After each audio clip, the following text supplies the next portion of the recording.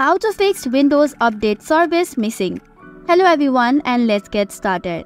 If you move on to services.msc and cannot find Windows Update service, here are two solutions to get it fixed. For the first solution, click on the search bar and then search for Troubleshoot settings. After that, tap on Other Troubleshooters and you will see Windows Update.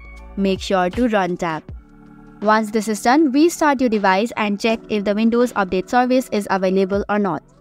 If not, we have to move towards the second solution, which would be downloading and installing Windows Update service from the Microsoft.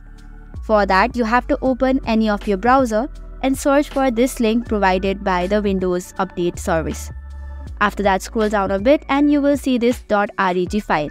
You just have to install it and then run it by right-clicking it as Run as Administrator. After that, make sure to give it the permissions, and if you restart your device, you will find the service. That's all for today. For more such contents, do not forget to hit the like and subscribe button.